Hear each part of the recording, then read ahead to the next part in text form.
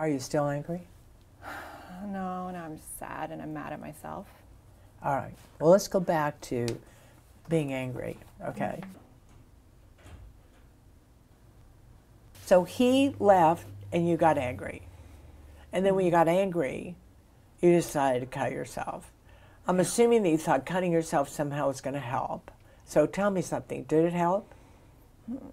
No. I mean, when you put it that way. I mean, it made me, no. Well, other times you've cut yourself, you felt better. So Yeah. I want to find out whether you felt better this time. I mean, I felt better, but like it didn't, like it didn't come back.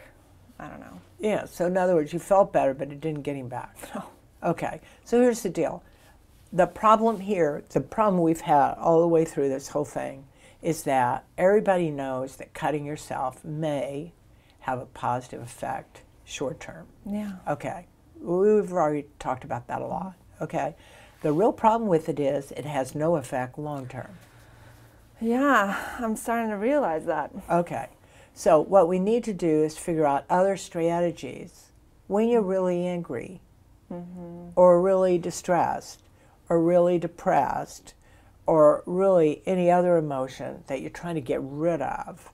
What else could you do?